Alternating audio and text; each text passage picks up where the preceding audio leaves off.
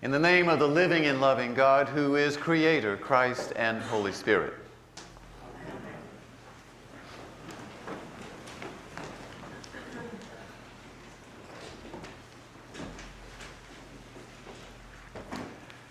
Will you seek and serve Christ in all persons, loving your neighbor as yourself? Seek, serve, love. Of course, you know that's in the baptismal covenant, and you know what the answer is. I will with God's help. So, will you seek and serve Christ in all persons, loving your neighbor as yourself? I will with God's help. Yes, we will. But how will we live? How will we love and serve as disciples and followers of Jesus? How will we be faithful to that? In the stories over the past weeks, we've learned that it's not an easy thing. And through our own experience, we know that it's not an easy thing. Being a disciple of Jesus is always a choice. It just doesn't happen. It doesn't just happen. It is a choice. And it's often a choice which has to be made over and over again. Again, we learn that in Scripture, and that is our personal experience. I mean, look at the original 12 and the stories that we've been hearing over the past several weeks. This is the discipleship section in the Gospel of Mark. And the whole focus for these weeks has been on how are you a disciple? Focusing on those 12 disciples. And as you know, they didn't get it right the first time. Almost always they didn't get it right by the first time. And they had to keep trying and corrected and trying. And where we are now is that, and again have been for several weeks, is Jesus is walking to Jerusalem. And we know what's going to happen there. And he's telling the disciples what's going to happen there, that he will be killed and that he will rise from the dead. He keeps telling them that, but they don't get it. Remember a few weeks ago when instead of really listening to Jesus, they argued who was the greatest. But Jesus told them that's not what it's about. Following him, following Jesus as a disciple is more about coming to him with humility, not with pride. And in today's gospel, James and John start arguing about where they're going to sit in glory. I mean, I guess they get the message that Jesus will rise again from the dead, and therefore he will be glorified, but that's not what they're really thinking. They're thinking about, will they have places of prestige in the life to come?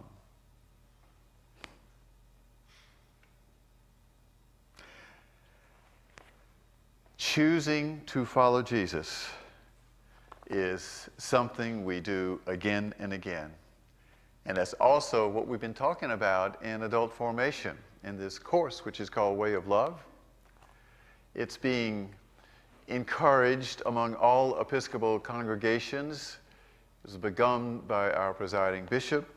And every week we look at a practice like learn, pray, worship, a part of our faithful journey. And take a look at how can we do that more fully, more faithfully, so that we can be even more faithful in our discipleship and following of Jesus. And the first one we looked at a few weeks ago was about turn. We are called, again, to turn and turn back to Jesus. But how? You know, what's a way? So when we talk about this in formation, what's a way? What's a reminder?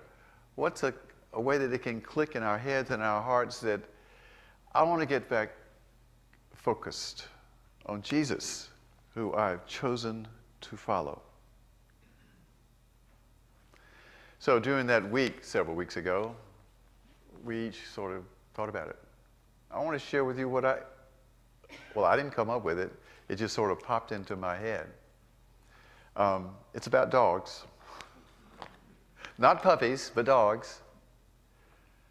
So my routine is that I get up at 6 o'clock and take the dogs out to do their business and then come in, they get fed, And then they're all happy. They go out for a little bit more. They come back in. They gather around me right there at the chair I'm sitting in. And we sort of snuggle. And the strangest thing happened.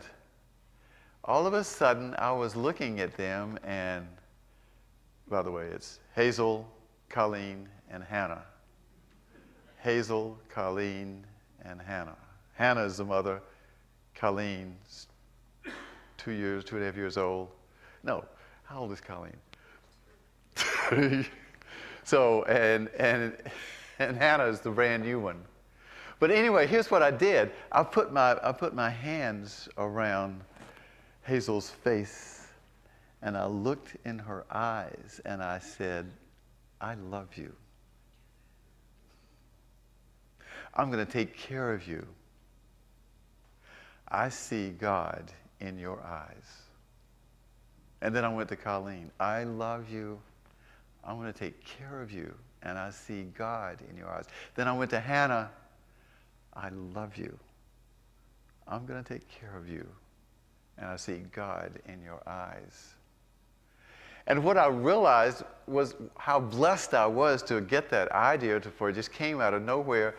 Because that's the kind of thing I do every morning anyway. But to use that practice of touching that dog and saying that I love and serve and see that dog as holy, it changes everything.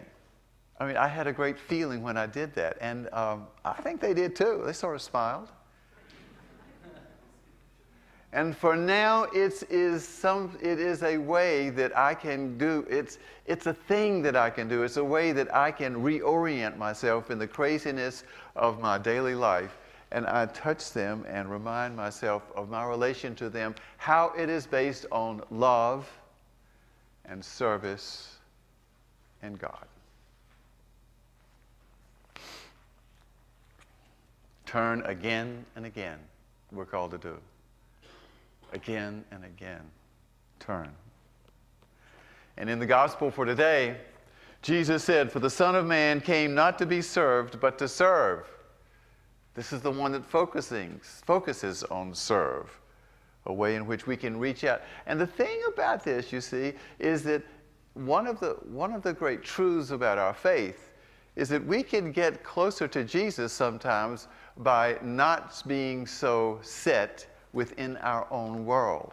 One way to get more close to Jesus is to look at somebody else and celebrate that relationship with somebody else or some other being, which is a part of God's creation.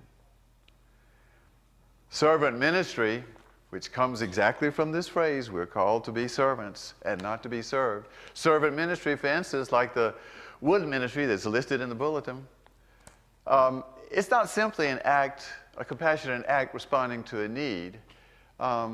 If it's done faithfully, it is an act of faith in that reaching out, in that responding to a need. We, in fact, can feel God's presence if we claim it as an act of faith, of reaching to the other, of reaching out.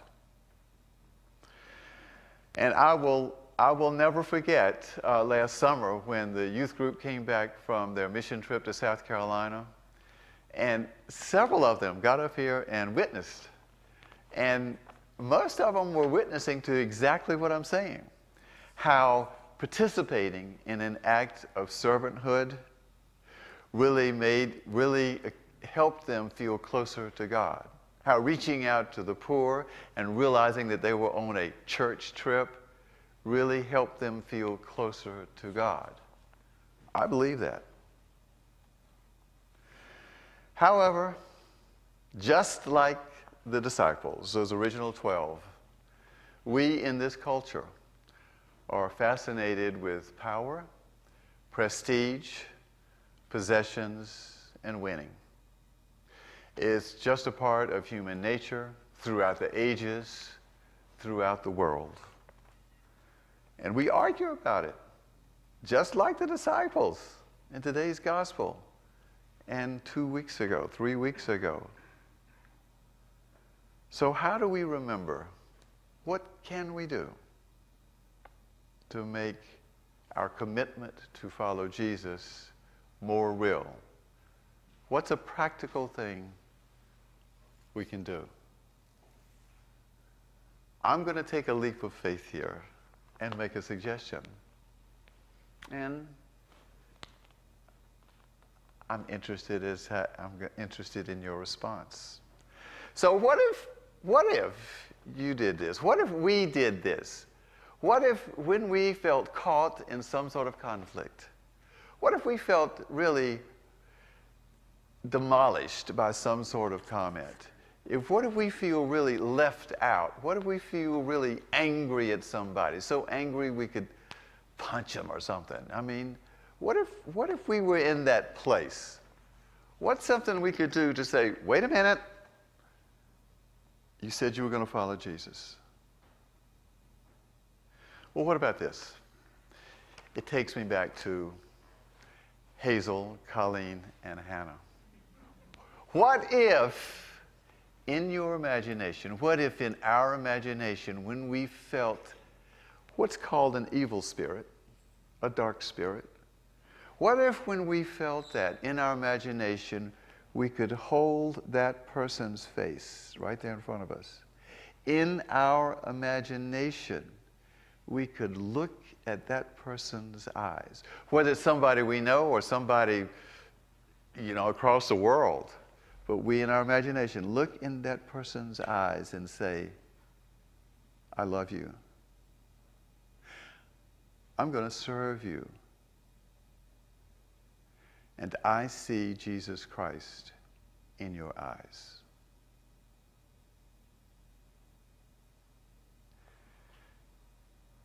What if we did that? Here's what I think, what if. I think it will change the way we feel about that person. Don't know about that person. He or she will have to take care of her own problems. But what we have committed to is to walk with Jesus in the way of love.